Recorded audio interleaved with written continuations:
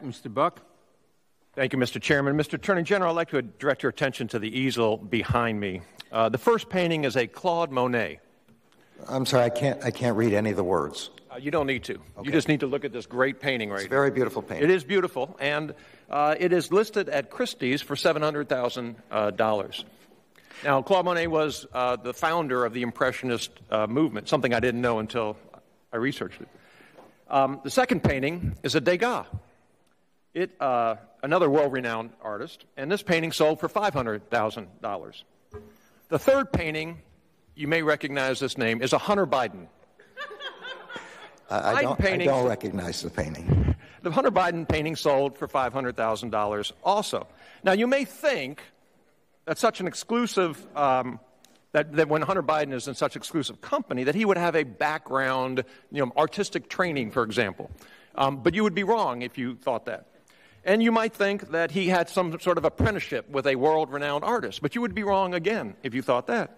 Or perhaps that he has been selling his works for years, and again, unfortunately, you would be wrong. It turns out that in 2019, Hunter Biden couldn't find a gallery to list his art. And what happened in 2020 that changed all that? His dad became president of the United States. Now, a single piece of art from Hunter Biden sells for more than the average American home. This art arrangement is so suspicious that the Obama administration ethics czar, Walter Schaub, tweeted on July 10th of this year, Hunter Biden should cancel this art sale because he knows the prices are based on his dad's job. Shame on POTUS if he doesn't ask Hunter to stop. By the way, Mr. Attorney General, this is the same Hunter Biden who's being investigated by your department and the IRS for tax fraud. Selling fakes or having a fake skill set is nothing new to Hunter Biden. When his dad was vice president, Hunter Biden received $50,000 a month from a Ukrainian oligarch to sit on a board of an energy company.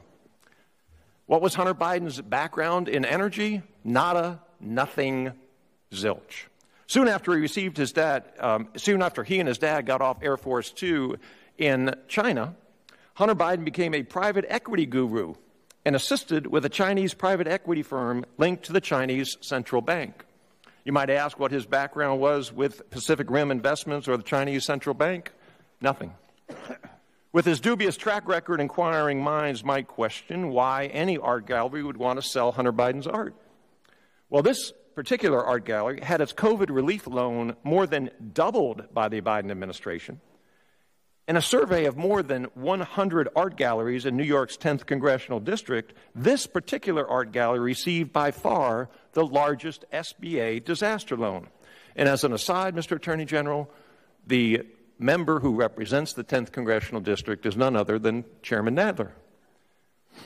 Mr. Attorney General, who buys Hunter Biden's art? Who benefits? What benefits do they receive from the Biden administration? The American people want to know. I have sent a letter to the Department of Justice before your tenure asking them to appoint a special counsel to investigate Hunter Biden. I have today sent a letter to you, and I am asking you now, will you appoint a special counsel to investigate Hunter Biden? I'm not, for the same reason that I'm not able to respond to questions about investigations of the former president or of anyone else. I'm not able to discuss any investigations pending or otherwise with respect to any citizen of the United States. Mr. Attorney General, I worked for the Department of Justice for 15 years. You are allowed to tell us whether you will appoint a special counsel. You may not tell us whether you are investigating or not investigating a particular matter, but you are allowed to tell us whether you will appoint a special counsel, and that's my question. Well, apparently I just received the letter today from you, and we'll be taking it under advisement, but I wasn't aware that you had sent me a letter. Okay, I appreciate it. Mr. Chairman, I yield back, but I would like to first place into the record two articles. One from Vox, why Obama's former ethics czar is highly critical of Hunter Biden's lucrative art sales, and the second from the New York Post, art gallery repping Hunter Biden received $500,000 federal COVID loan, records show. Without objection. Gentleman yields back. I yield back, yes. Gentleman yields back. Mr. Swalwell. General Garland, you may not get these 4 hours back, but you may get some art history credit for today.